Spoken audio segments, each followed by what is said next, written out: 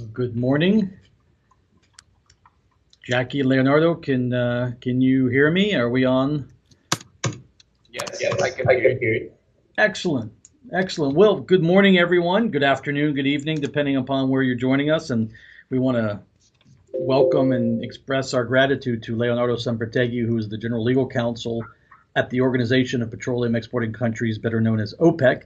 It's late in his day in Vienna, Austria, and we're probably keeping him from a delightful Wednesday evening there, summer evening in Vienna. So we appreciate him taking time after work to join us to have this webinar. So this is Jeremy Martin, and thanks for joining us. I'm Vice President, Energy and Sustainability at the Institute of the Americas. And we're always thrilled to have someone like Leonardo join us for our webinar series and sharing his thoughts and insights. But there's a whole host of other reasons, if you'll allow me to explain why this is even more unique than ever.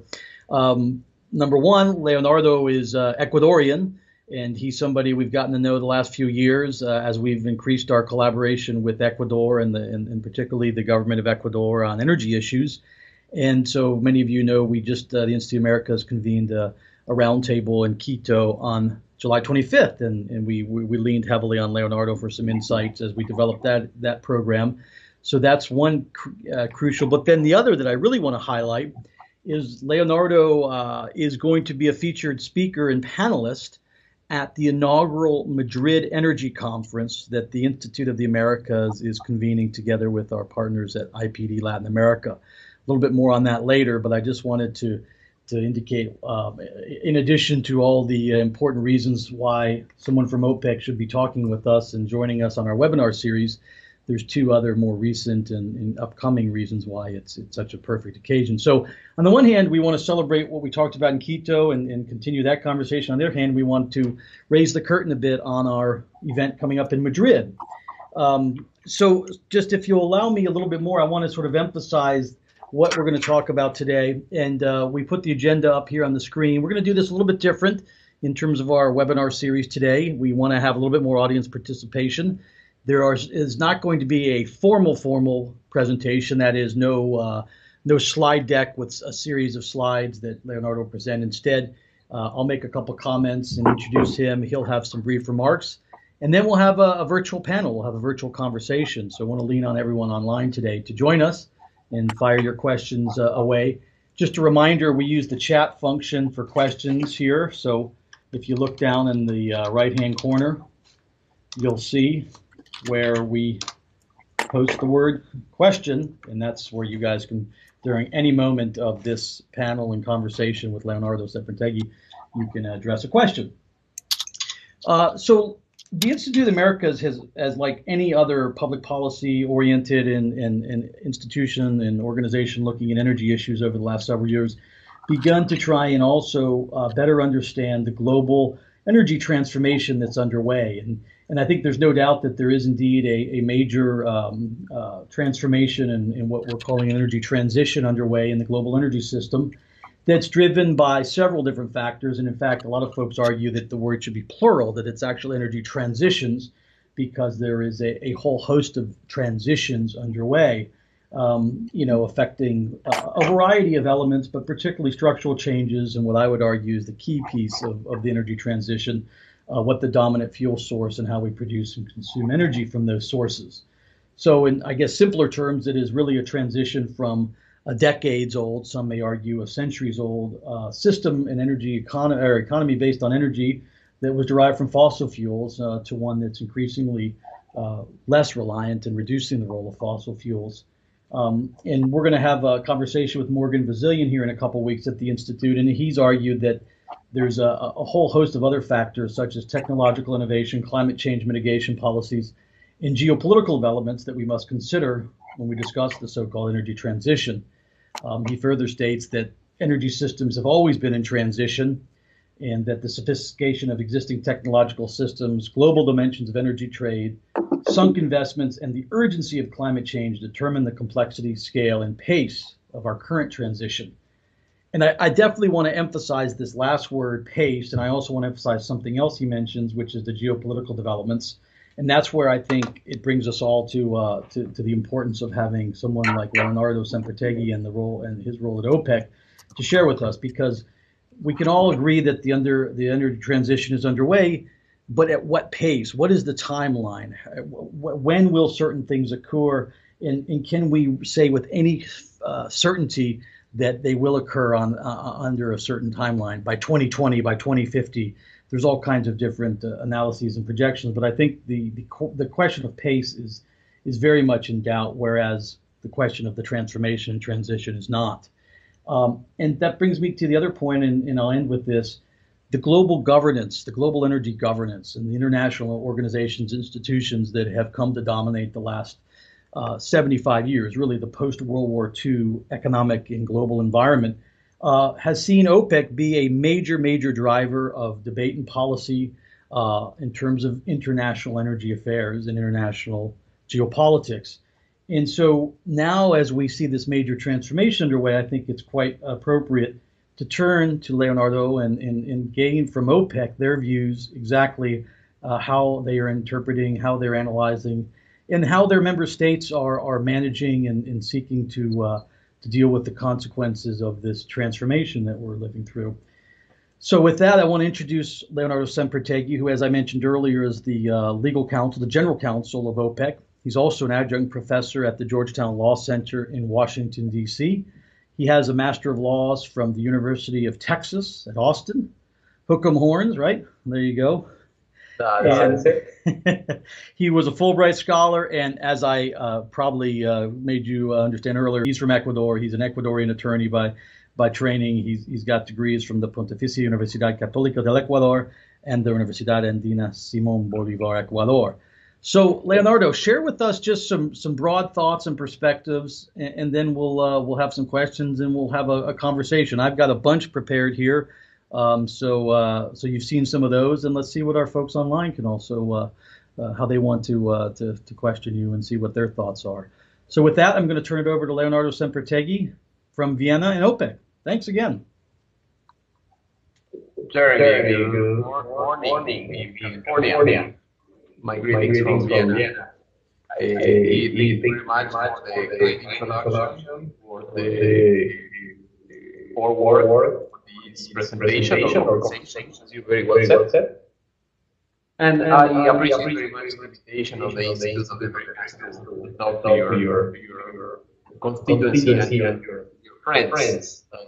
I hope to see you as well when we meet in early September. So, to begin with, I thought it was a good idea to give a short overview on what OPEC is doing, what OPEC has been doing the last 59 years, and what has been doing in the last few years for information of all of us, and then go more directly into the energy transition topic and discuss a few concepts and ideas that we have in the organization, and they are also being told around the world often by our Secretary General, Mohamed Barkindo, and by other members of the Secretariat. But apparently it is not as well known as it could be. Well, I don't want to refer to specific phenomena, but I believe that we could improve and always do better in sending our message to the world. So very briefly, everybody is aware that OPEC exists for a long time. It was created in 1960 in Iraq between 5 countries initially. The organization nowadays has 14 countries that are full members of the organization. Our organization works in the principle of one country, one vote, with no distinction whatsoever because of the size or oil production or GDP of our countries. So 14 countries sit together in the Board of Governors and in the Conference of Ministers to decide the matters following our regulations and statutes. Our statute is pretty straightforward. It's posted on the website, and it has not been changed in the initial aims that were defined in 1960, and OPEC has as principal aim the coordination and unification of petroleum policies of member countries, and the determination of the best means for safeguarding their interests individually and collectively. And the organization shall seek ways and means of ensuring the stabilization of prices in international oil markets with a view of eliminating harmful and unnecessary fluctuations.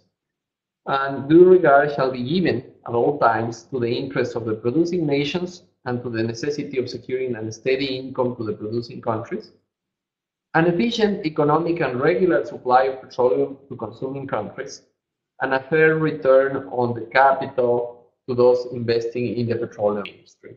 So it's very important to say this. The objective of OPEC has never been getting richness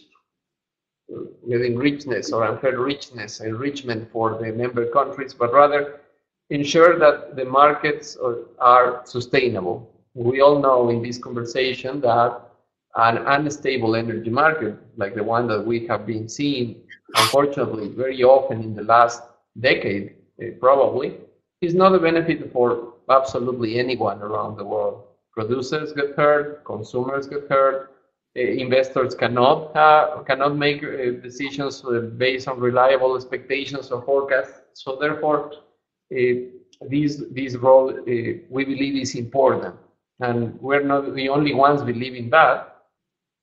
As you can imagine, member countries, countries that are not members of OPEC also appreciate the role of the organization. Oil-producing countries that are not members of OPEC, which is a big number nowadays, also have an impact, a positive impact based on the decisions of the organization. So, having said so, probably I'm talking about the most known phase of OPEC, which gets physical shape every 6 months when the ministers of the OPEC conference meet to discuss energy policies around the table here in Vienna. But OPEC is not only that. This is an institution of more than 135 officers that most of them are devoted to research and knowledge development. OPEC, I believe, is a great description of the organization. It's somehow a think tank. Information is received, analyzed, digested, and reports are sent to the member countries for them to inform in a better way their decisions. Some topics are of interest of some countries more than others, and that is completely natural. And with time, priorities change as well. Reviewing the files and the history of the organization, we can see that the priorities and the discussion, the tone of the discussion has changed during the years. And in the past, it might have been a bit more close, a bit more protected, focus on protecting only or mainly the oil-producing countries. But nowadays, there is a clear conscience that an equilibrium is what is needed, and this role of OPEC, it's important to say, it has been executed by other entities in the past. It's not a common known fact that the inspiration for OPEC was the behavior of the Texas Railroad Commission in the early 20th century. That entity was clearly making a role similar to OPEC, and then the international oil companies in the 30s, 40s were also involved in an activity like ours. So this is known also in different studies, or has been revealed in different analyses, that the existence of an entity like OPEC has been important for the development of the oil market as it is. So OPEC has these two big activities, the research and knowledge generation for the member countries, and then serve as a platform for governments for conversations regarding their energy policy decisions. Before going into the topic regarding energy transition, I just want to mention two more things. The first of all is that in 2016, seeing the chaos in which the oil market was OPEC took a landmark step to reach other countries out of OPEC and try to work together towards the stabilization of the market. This is the group that is publicly known as OPEC Plus. This is not an official name, and it has never been named like that, but OPEC gets together with 10 more countries, so it's 24 countries nowadays, sitting every 6 months to dialogue about their energy policies and actions that they want to make or they consider necessary to make to keep oil market and energy market stable. And based on these conversations, based on this interaction with non-OPEC countries, in July 2019, this is 1 month ago and a bit more, after a good time of conversation and dialogue between OPEC and non-OPEC countries, the 24 countries signed a document called the Charter of Cooperation. And this Charter of Cooperation is a high-level commitment to be voluntarily implemented by the countries, and it's basically the creation of an intergovernmental platform for dialogue among the countries in order to promote oil market stability, cooperation in technology and other areas for the benefit of oil producers, consumers, and the global economy, and to promote understanding among the countries about the fundamentals of the energy market, facilitate the dialogue between oil producing and consuming countries, relevant intergovernmental organizations, and other actors of the energy industry, support energy policies for the long-term use of oil as a key component in the evolving energy mix, as well as improving the environmental outlook, and promote strategies and technologies to advance the global oil and energy industry. So the dialogue and the conversation of OPEC with other actors keeps going and shows no reason to stop, or there is no apparent reason to stop. We believe that a strong conversation among all the players of the field will only bring good things. So this is the policy scenario in general about the energy transition. I think it's important to make a few comments before we go into the Q&A.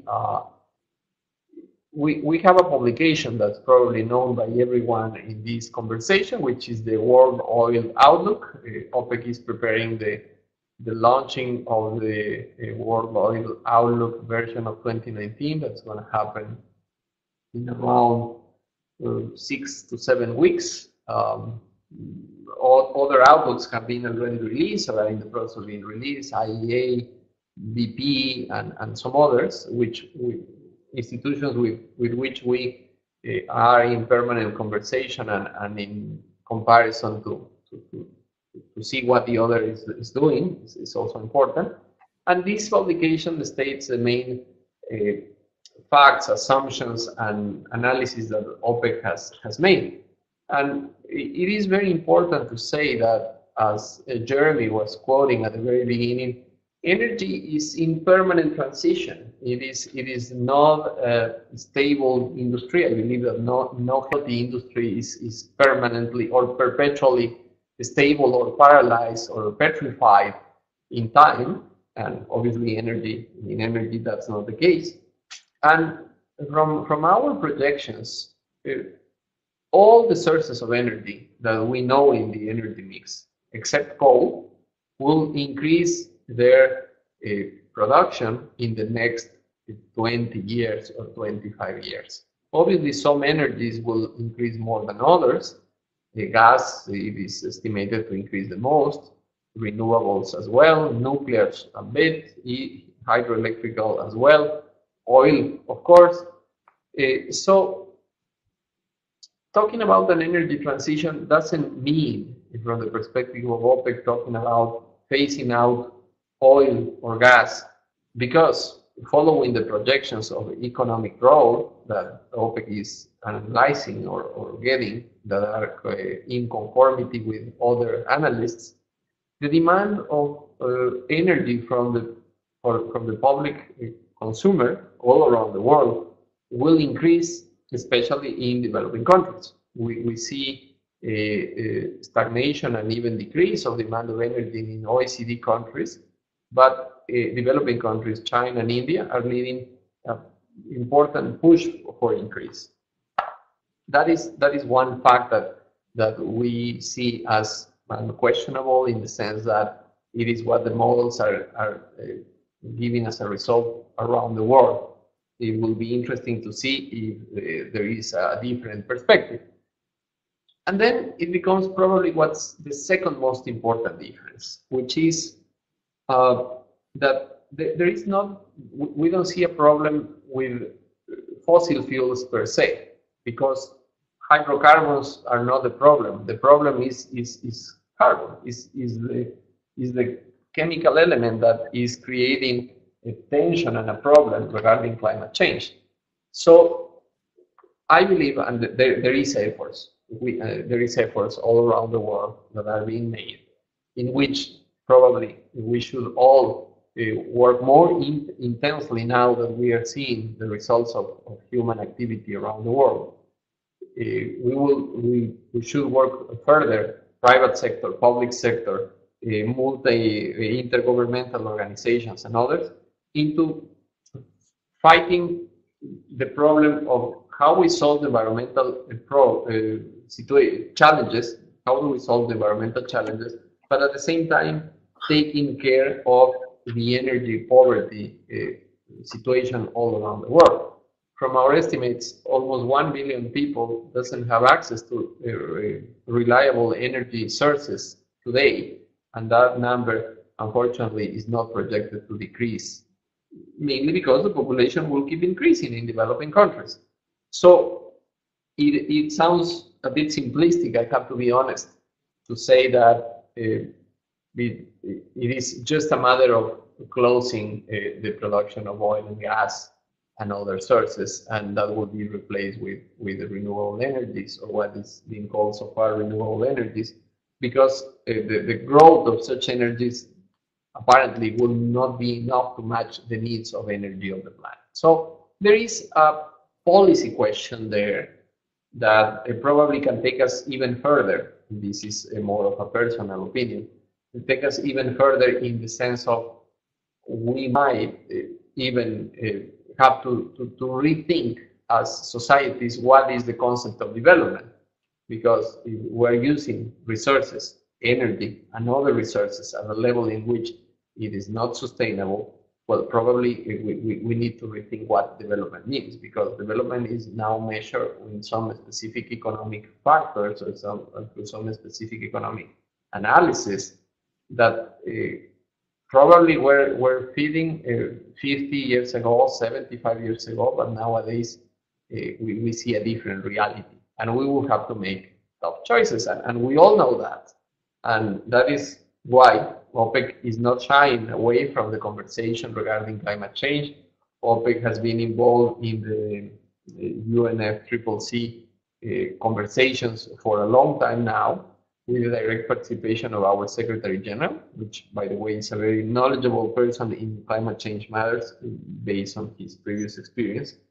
So the important, as I said at the beginning, we believe that the important issue is to discuss among all the relevant stakeholders about the problem or the challenge as climate change is, and find solutions that are realistic, applicable, and at the same time effective. Otherwise, and this is again more of a personal comment, the sensation is that we might feel that we're doing something because countries sign and ratify the Paris Agreement, but eventually that is only giving us an impression that something positive is happening, while the commitments of the countries are not where they should be to stop the problem to go out of hand.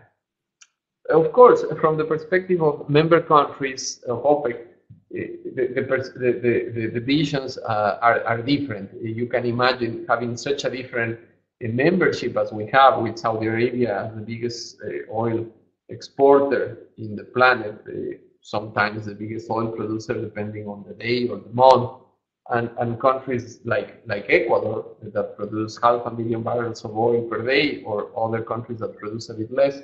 We have variety, a big variety of situations. Some countries have decided to tackle the problem in one way or another, but the ratification process of the Paris Agreement shows that there is indeed a preoccupation, and we can see it is not a secret or a confidential fact that some of these countries are engaging deeply in projects regarding energy beyond oil. They keep their oil production, of course, because it's an important business and it's important for the global economy, supply of oil. But at the same time, the development is also considering electricity through solar power, solar generation, wind generation, among others. But as I said before, this depends on the priorities, capacities, and decisions made by individual countries in which OPEC does not participate. OPEC, as I said before, provides information and knowledge for countries to make their own decisions regarding energy policy. All these complicated recipe gets only seasoned, gets only more flavory because of the non-energy related tensions that are created around the planet. Some of them real, some of them artificial. In one hand, for example, the constant commercial and trade conflicts around the planet only make the market nervous, and this sensation of the market definitely translates into the oil industry instability. So the decisions made by OPEC countries are quite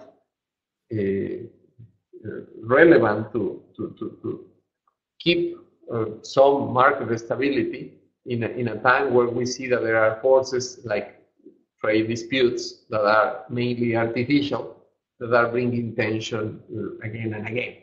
It appears that it will never stop, or it won't stop for a good time at least. And obviously, these trade wars and other phenomena bring a slowdown of the economy of the global economy, which also affects the outcome of the energy industry and the oil industry in particular. So it is a very complex scenario in which we have to solve several problems at the same time, and our analysis is that they might be, or they might look as competing problems, but as a planet, we simply cannot afford to solve one and leave the other unattended. That's how the organization sees things in the last years, and therefore is becoming a more and more engaged global player in the energy poverty and environmental discussion around the world. So, Jeremy, having said so, I believe that we have a good ground for discussion and conversation.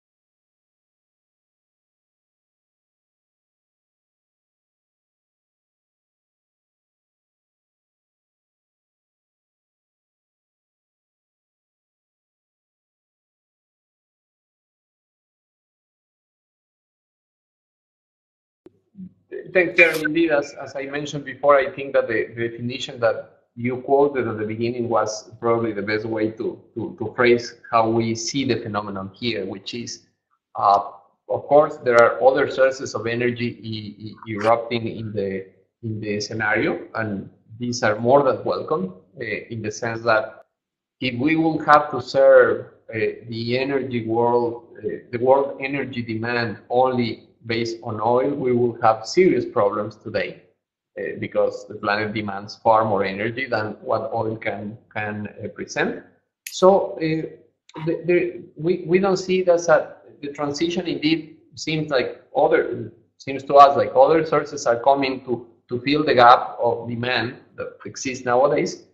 But oil still remains a relevant source in the sense of it's not disappearing. Obviously, it's becoming a smaller piece of the pie. That's natural using mathematics. But beyond that, our forecast, which is also public, as I said before, is that the production of oil will have to increase from approximately 100 million barrels of oil per day today to 117 million barrels in 2040. So therefore, if energy transition means oil going away from the energy mix, I feel that neither OPEC nor other agencies will agree with that analysis. So you sort of answered the follow-up question that I wanted to pose, and it's something that we definitely want to talk about in Madrid. We've talked about it this year at the La Jolla conference here at the Institute, and that's the question of how much oil for how long. And so I think you've lined up some statistics and trends out to 2040, but answer that specific question. So at least through 2040, but then how much longer after that? What do you see? I mean, from what we have as information, the World Oil Outlook of 2018, we see an increase up to 2014. From there on, I'm not really aware of how it's seen, but I have to be honest with you in this analysis. I'm not too concerned about how it will look after 2040 because we have far more urgent problems to solve. So we will take care of that, and probably the forecast will start showing things in the next 5 years if there will be a slowdown of oil demand around the world. But even so, imagine in that case, which is not what our models are seeing, in that case, oil is not simply going to disappear. I mean, I see, and this is me as a lawyer speaking, I see other kind of issues that could be raised around the planet that could bring a different scenario. But because of natural decline of demand, because probably peak demand might be the scenario we will be discussing, I don't see oil, well, there is no possibility of oil simply vanishing. However, we have to clarify that this analysis is made considering a normal evolution of technology and a normal evolution of regulation and based on the policies and agreements that exist nowadays. If in 10 years countries meet again and decide something completely different, well, things might change, definitely. And we're aware of that. We're conscious that the scenario is quite fluid nowadays. Exactly, and so there's a word that we love here in California. Well, we love to use it about economies, and it's disruptors. And I think that's what you're alluding to with these kinds of discussions of projections and outlooks. It's hard to include in any kind of analysis a future disruption because that's exactly what it does, is it disrupts the status quo. So I guess the question is, what do you see as sort of maybe not disruptors, because those are difficult to identify, but what are therefore the key elements from either your vantage and perspective as a lawyer, or more importantly from OPEC, in terms of what's driving the energy transition? Is it purely climate? Is it something that the cost of oil? What do you see as the key elements driving the energy transition? I mean, you mentioned two, and I would like to start with those two. I don't think cost is a problem. Of course, price will always be an issue, and it's funny for me to see forecasts of oil price of the past and see how they have missed the target so badly. And I am yet to find a forecast that was somehow accurate, and I can understand that. I mean, there are so many factors that we can simply not imagine for the future. So, but at the same time, we all know, we're all familiar with the discussion in the 80s, 90s, probably, where we were thinking about peak oil and when the oil is going to run out, etc. But frankly, the reserves of oil are abundant.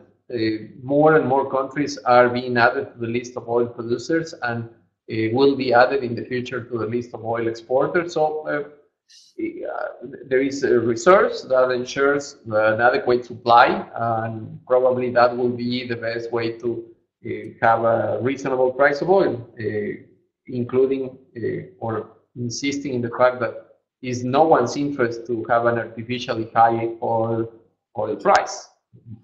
It's natural that that's not the case. But I don't see that's a main driver.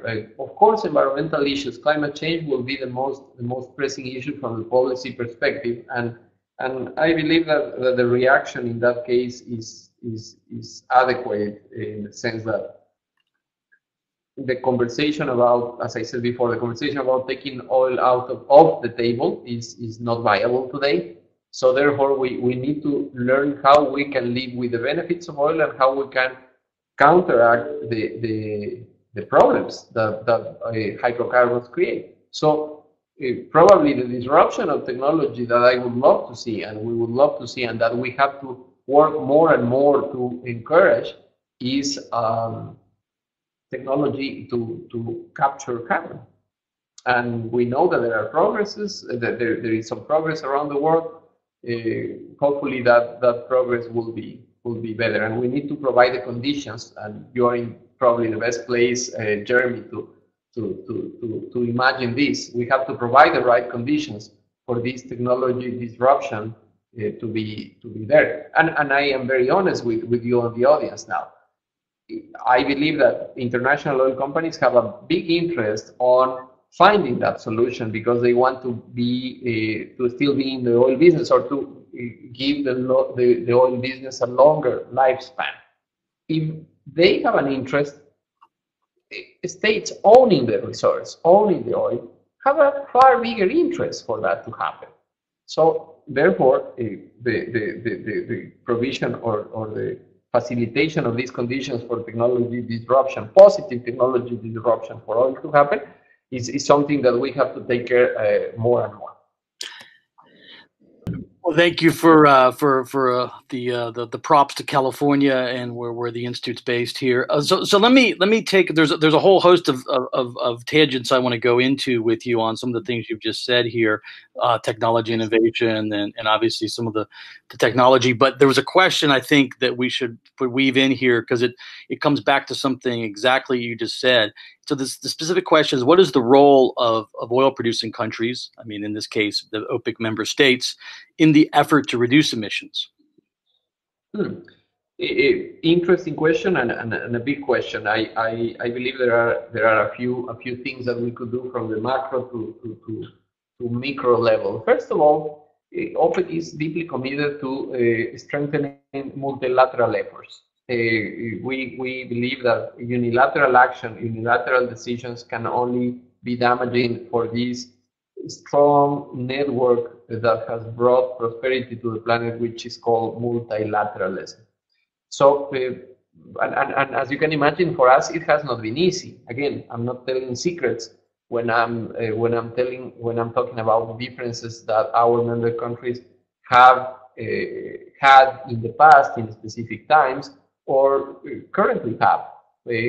But nevertheless, the organization has been able to provide a safe space, a forum in which political differences were left aside and specific technical interests were tackled. So OPEC is in global capacity reaching more and more spaces to encourage these efforts, a multilateral effort. Then going to the countries level, of course, there are a plethora of actions where a reduction of emissions could happen, and this is something that has to start from the oil industry. I believe that it's everybody here might be familiar with the different efforts that are being done by state-owned companies and private contractors, of course, to reduce the emissions of the oil production itself.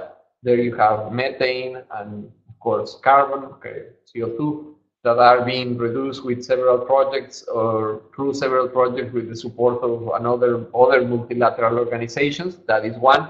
But then there are other issues that can be tackled. But from my perspective, the role is simple. The state is not the main direct generator of emissions, obviously, in any place, but the private sector. So state has to provide for regulations and parameters and standards, and then the private sector is the one that has to comply with them. So this is also a delicate equilibrium that we have in the climate change agreements and the commitments that the state makes commitments. The governments, different states, different countries make commitments towards the international community, but it's not necessarily on the government's hands to comply these commitments. They involve deeply the private sector. So there you have lots of options, Jeremy, from energy generation by other sources, energy efficiency measures, other efficiency measures, not only regarding energy, but regarding the use of lots of goods and services that we use as human beings, that in their production the energy consumption is enormous. So all these policy decisions are relevant. Now we are seeing an environmental challenge towards plastics, for example. This is nowadays something that's in the newspapers almost every day. That has also an impact in oil. And probably most of the people don't even think about that. But it's fine. I mean, we need to make this planet viable. We will need to change some behaviors, and we will all have to adapt. Well, I think, okay, so let's continue the policy debate. Just to clarify one thing, I want to, obviously with the Paris Agreement and the approach that put in place, you have countries making what are determined contributions to reduce emissions, NDCs as the acronym goes, and so there is a state, a nation commitment to put in place policies to seek target reductions. Again, I understand what you mean about the private sector, and then the final point is those are voluntary reduction targets. But so let's go to something that's heavily debated. I think it'd be interesting to throw into the middle of this conversation over policy and policy debates and the role of all of the stakeholders in this, and that's carbon tax. You made a very strong, emphatic point that it's not hydrocarbons, it's the carbon, it's the output of the hydrocarbons. So what about carbon tax? Where is OPEC, or what is the member states' general thoughts and opinions on carbon tax? Because we've seen in the international oil companies a bit of evolution on the role of a carbon tax. So I'm curious to get your thoughts, because I think this is a key piece of the policy debate that's underway around the world. Yes, I think that it is quite a relevant subject to be discussed. And as you very well mentioned, international oil companies have been talking about the issue, and they have been evolving in their views about the issue. We are in permanent conversation with international oil companies, and we know how their processes are. And probably in our case, it's a task to develop and a task to improve a bit further, in the sense that there is, as I said at the beginning, OPEC does not impose any views or no decision that might be made in OPEC is of obligatory application of the member countries. So therefore, what we do inside the organization regarding these matters is rather studying, analyzing the pros and cons, how the tax is working. We know that the tax is working in 50 jurisdictions around the planet, some states of the US, other states in other places, some countries. In almost all continents, you have examples of carbon tax in many ways, in very different ways. So what OPEC is analyzing the different scenarios, the different possibilities, and providing that information to member countries for their decisions. So if you ask me about the specific stance from OPEC in the matter, it is something that is not here, and I'm not sure if I should say it is not yet here, because you pointed to the evolution or to the change in the analysis from the international oil companies, and I am not saying that might not be the case as well for us, in the sense that it is an organization that is trying to keep pace with all the fast evolution around the world, and therefore this is a topic that probably will be discussed more and more. It is also very important to say that OPEC statute is wide in terms of the kind of topics in which we can dig and we can talk about. It has traditionally been linked with market and with stability, etc. But our statute doesn't have that limitation, and for us it's very clear that maybe in the past stability could have been the main challenge or the main issue to tackle.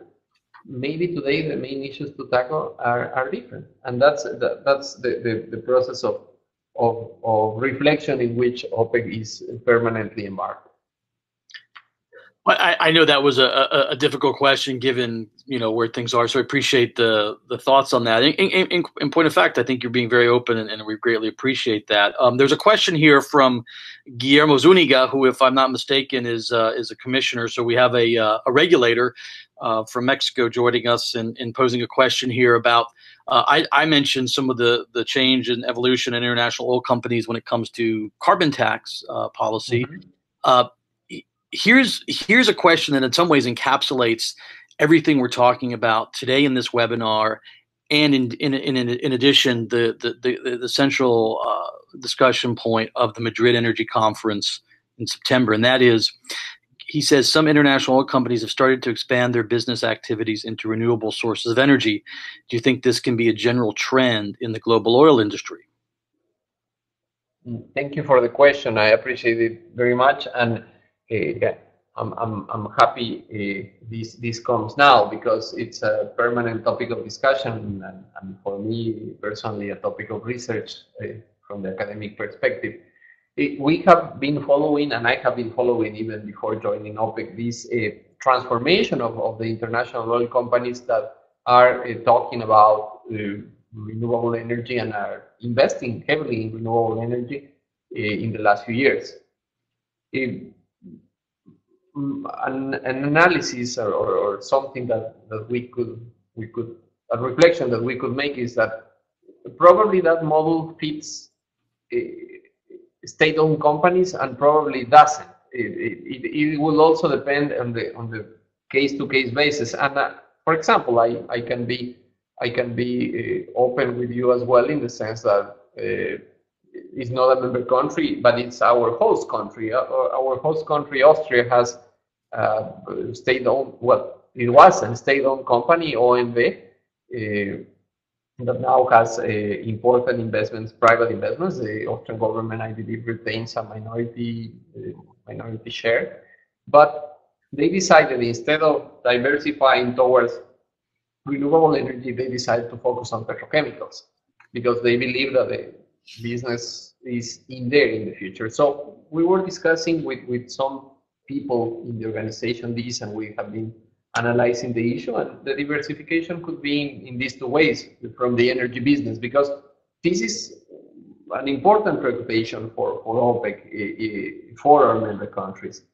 Is if we imagine that at some point along the road, oil might not be as relevant as it is nowadays, well, our countries will suffer some challenges from the economic perspective, and therefore it's important to invest in the future business when you have important royalties or important revenues from the current business. So one option is renewable energy and how can that, or how that can be developed. Or the other could be petrochemical, which is somehow related to the oil industry. And we see, and it's not a secret again, that some of our member countries are investing heavily in petrochemicals, and they believe that the future is there. And well, I wish them good luck, and we will see. But I believe that some other countries might decide to engage more in the energy in general business. And I wouldn't like to take Ecuador as an example, but of course I'm very familiar with it. And you guys, or you visited Ecuador recently, and obviously in the last 10 to 15 years, electricity was very much promoted, and the increase in the oil production has been close to zero. It's basically keeping it flat in the country, but the resources were going towards the electricity sector. So, well, maybe the country is trying to switch from one business to the other, because now Ecuador has a spare capacity of electricity that is trying to allocate around the continent. So these are the options, and as I said at the beginning, we study, we analyze, we reflect, and then we pass to the member countries. Decisions are not made here. No, understood. And so I appreciate this is a key point about the transition. I mean, just to take one or two companies, Equinor and Shell, I mean, they have made it, just like you say, there's no secrets from what you guys are doing, nor have they. In fact, they've been very ambitious, even setting executive remuneration tied to emissions reductions and these kinds of things. We're running out of time. This always happens where we get into such a wonderful conversation, discussion, that the time flies by. I wanted to have at least one specific question about Latin America. Ecuador, which where your home and where you come from and you represent, is one of two Latin American countries, obviously the other Venezuela and OPEC. So if you wouldn't mind taking a minute and just giving your thoughts, whether it's personally, whether it's as an Ecuadorian, whether it's from OPEC, in terms of Latin America, in terms of the oil outlook and vis-a-vis the global oil market. And sort of what role do you expect Latin America to play in the coming years in terms of the global projections? And just real simply, by 2040, of that 117 million barrels a day target, what's Latin America going to be producing? And then we'll wrap up with one final question. So just thoughts on Latin America's oil sector. That's my pleasure. Of course, I'm trying to find the information that you requested me now regarding the production of Latin America. I'll try to find it around here. But before saying so, of course, Latin America in OPEC, it's a region that is not as represented in terms of number of countries as Africa and Middle East. That's just pure numbers. And well, unfortunately, and this is a rather personal approach, the situation of Venezuela is it's different than it was 20, 30 years ago, also in the organization. Obviously, Venezuela has different challenges to tackle nowadays from various perspectives, but also in the petroleum industry, the production decline and the technical complications, but also they have to tackle one issue that I was referring before, which is sanctions, and sanctions that definitely do not solve any problem, at least from the perspective of the oil industry. So that is to say something regarding the current members of OPEC. Regarding other countries, we are closely following countries that have interesting perspectives, and not only perspectives but also reality. Mexico, Argentina, and Brazil are countries with which that we monitor constantly. The sources are public, and of course we research on them. Mexico is a country that is part of the Declaration of Cooperation that I mentioned before, as well as of the Charter of Cooperation, this new project in which we are embarked with 24 countries, and we can see that Latin America can become a more and more relevant player in the global energy industry. Also, let's not forget that in this case, we're not talking only about oil, we're talking about enormous reserves of natural gas that Argentina has, for example, and that exporting these resources are giving a bigger voice to the region in the global energy outlook. Let's see, it's very important to see how the development in Brazil goes with the fields that are in prospective development for a few years now.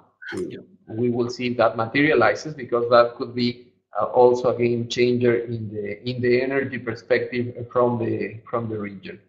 I'm sorry, and I will have to leave that for Madrid, probably the figure that OPEC has for Latin American 2040 production. I'm certain that's here, but I have to be honest, this document has 400 something pages, and it's not my daily my daily Bible. I peruse it often, but obviously my work is focused more on regulatory policies and partnerships for the organization. So I will have to excuse myself on that specific piece of information, Jeremy. No, that was a bit unfair to push you for a number, but I would add to that what you mentioned about some of those countries, Guyana, and perhaps you as an organization are in discussions with the Guyanese government about the possibility of Guyana joining OPEC. But that's another question we'll leave for Madrid, because we're almost out of time. And I want to wrap up with sort of a very direct, and everyone who's been to our events, especially here in La Jolla, but then we started in some of the regional events as well. I always like to end the panels with a yes or no question. I won't do that to you today, Leonardo, but I do want to ask a pretty specific question that has a short answer to it, sort of a one-word answer. And that is, coming all the way back to where we started in the energy transition vis-a-vis OPEC and the member states. The question is, do the countries, the member states, view the global energy transition as an opportunity or threat? I know I'm here at the end. If you let me phrase this adequately, I believe that the view is evolving from a threat to an opportunity. That's a great answer, and that's a perfect way to end it.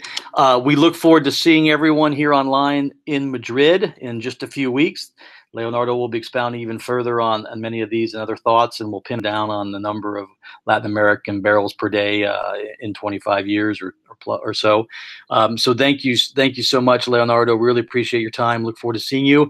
You see on the screen here the reminder about the Madrid Energy Conference. Let me also just make sure folks who are joining us, please keep following us on social media.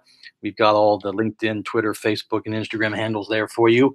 Thank you again, Leonardo Sempertegui from OPEC, the General Legal Counsel. Thank you all for joining us from all over the world. And good evening, good morning, good afternoon. Thanks again, everyone. Thank you.